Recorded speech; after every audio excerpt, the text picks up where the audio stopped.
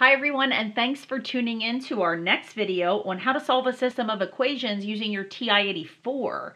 In our last video, we tackled graphing. So that's a check. We've already done that. In today's video, we're going to figure out how to do elimination using the TI-84. We certainly already know how to do elimination by hand, but how does the calculator do it? So I have some examples set to go today. We're going to do two examples by elimination, and here's the first one. We're going to solve the system. X minus 4y equals -8, and x plus 2y equals -2, and we're going to use elimination. So, don't need to do anything by hand, that's for sure. We're just going to bring our TI here. So bring it on over, and I'll take you through the steps to do this here. Okay, in order to do elimination on the calculator, you have to reference what's called a matrix. So everything about this is about this word, matrix. And you can actually see that word right here in blue. Do you see it right here, matrix? It's underneath the math key and above the x to the -1st power key here in blue. So to access the matrix anytime, we have to press the blue second key and then this x to the -1 key. So let's do that. Let's get in there. So let's hit second matrix. This is what's going to come up.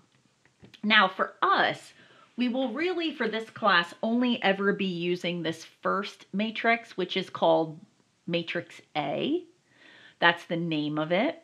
But in order to solve a system, and with every new problem, we're always going to have to edit the matrix before we can do anything with it. So we're actually going to arrow to the right 2 times to edit or put the data into matrix A. So after you're over here at edit, go ahead and press enter.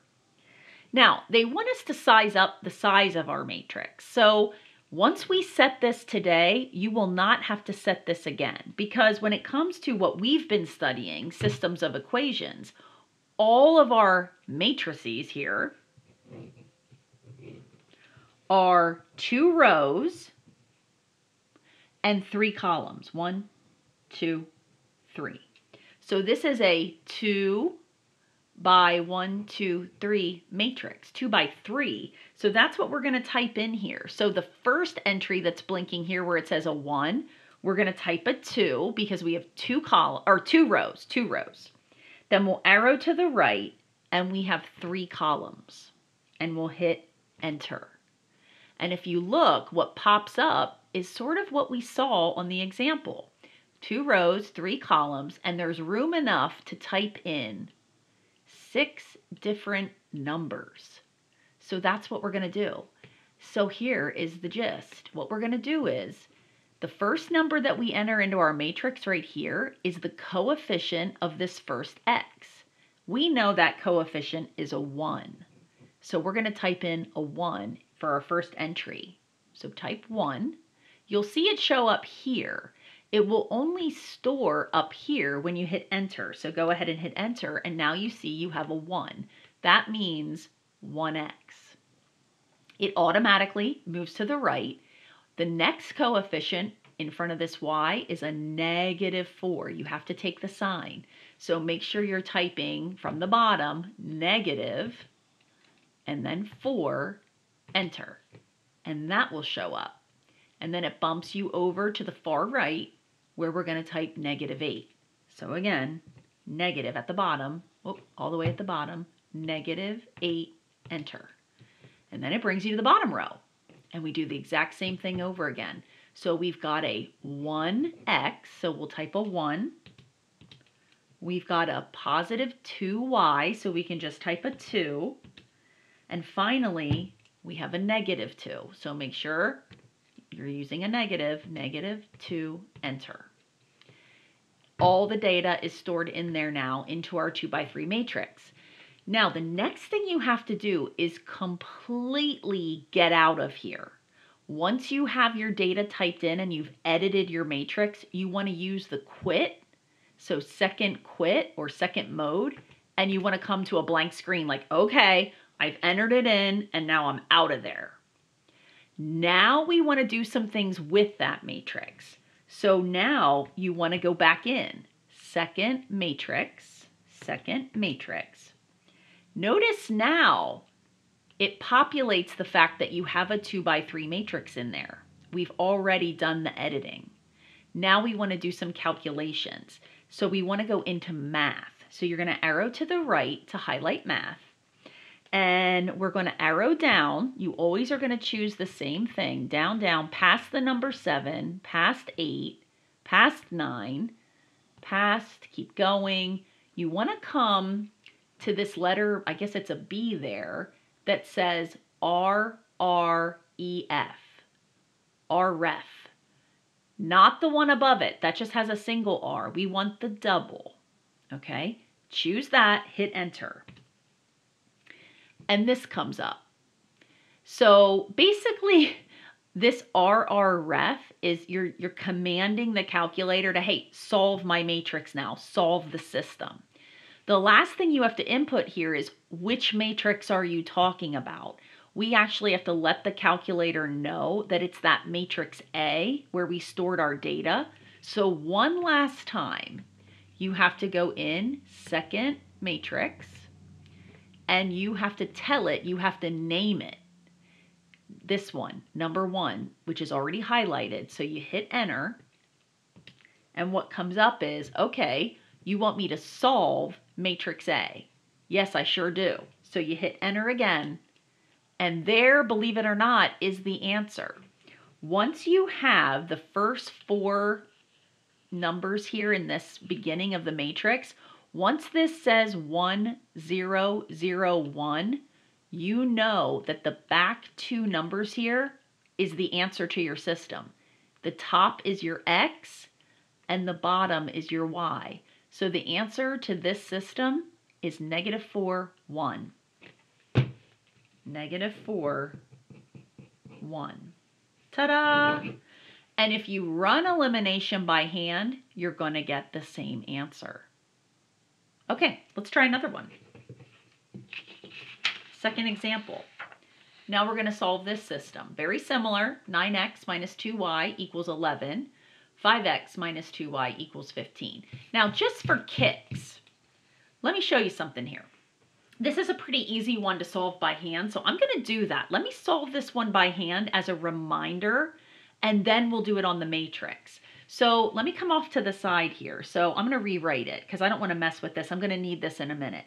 But if I have 9x minus 2y equals 11 and 5x minus 2y equals 15, and I asked you to solve that by hand, couldn't we just multiply the bottom equation by -1?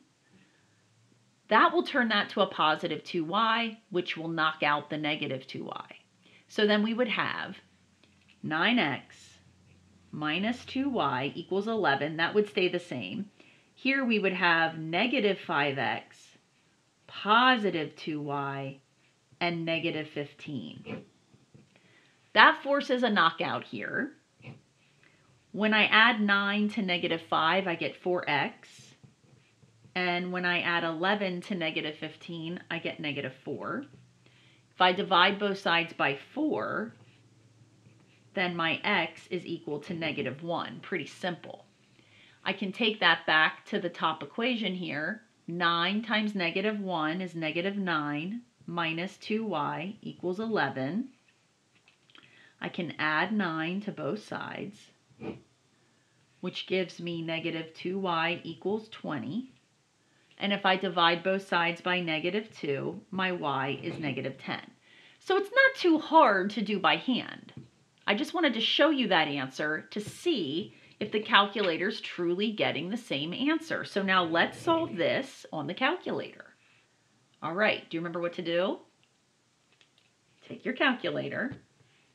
We start by hitting second matrix. We kind of work from the right to the left. The first thing we have to do is edit the matrix because we've got our old junk in there from the first example. So hit enter.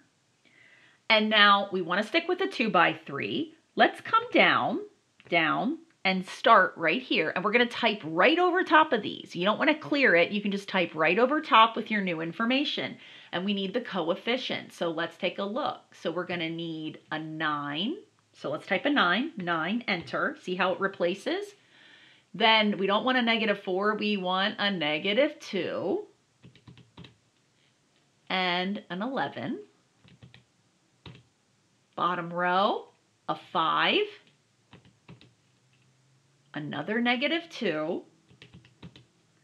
And finally, a 15. 15. Now this is the part I tend to always forget. Once you have all the new problem in, you must quit. Second, quit. You've got to completely get out of it, right? You can clear that screen, everything. You're just back at a home screen. Now you want to go back in. So now you go second matrix again from scratch. And now we already did the edit. Now work your way back, go to math. Well, which one? All the way down to that double RREF. Enter. You want to see that come up on your screen. But which matrix? Well, matrix A. Now we have to name it. So we go in again, second matrix. Name it. It's number 1. Enter. And there you have it. Enter. You check. Do I have a 1, a 0, and a 1? Yes, I do. That means the answer lies behind it. -1, -10. -1, -10. -1, -10. That's my X and my Y. And look, by hand, same answer. So that's a little bit more complicated because there's a lot of keystrokes. You actually end up pressing second matrix 3 total times because first you have to press second matrix to get in and do the edit. Once you have the edit done, you quit. Then you got to press second matrix to do the math and choose the RREF. The third time you press the matrix is to name the matrix. So you actually end up pressing second matrix 3 different times to get this solution.